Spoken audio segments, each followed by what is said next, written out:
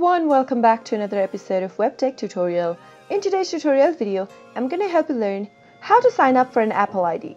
Keep watching the video till the end without skipping in order to learn how and subscribe to our channel by hitting the subscribe button. Press the bell icon so that you'll never miss another update from us. Now start by clicking open a web browser and in the search box type in Apple ID, create and search. Now click on the first link that you see that says create your Apple ID and you'll end up to this page where you can register for a new Apple account. Enter the first name in the first text field you see. Now move on to the next text field and type in your last name.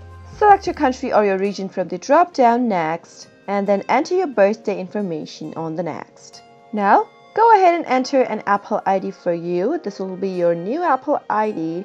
After you type in an Apple ID you want to use for your account, go to the next field and type in a password for your account. After you type in your password, you can move on to the next step.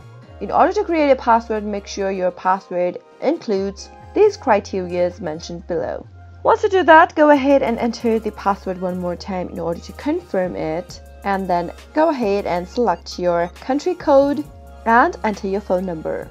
While entering a phone number, make sure to enter a phone number which you always have an access to, and it will be used to verify your identity anytime you sign in with a new device or a web browser.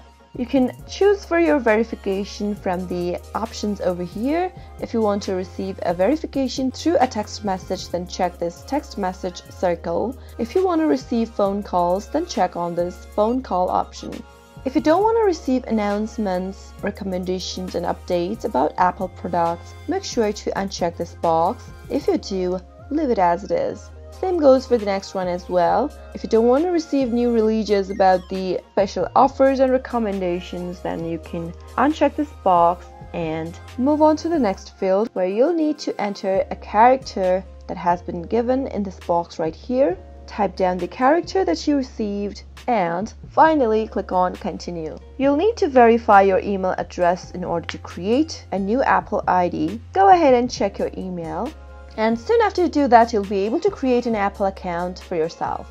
I hope the tutorial was helpful to you.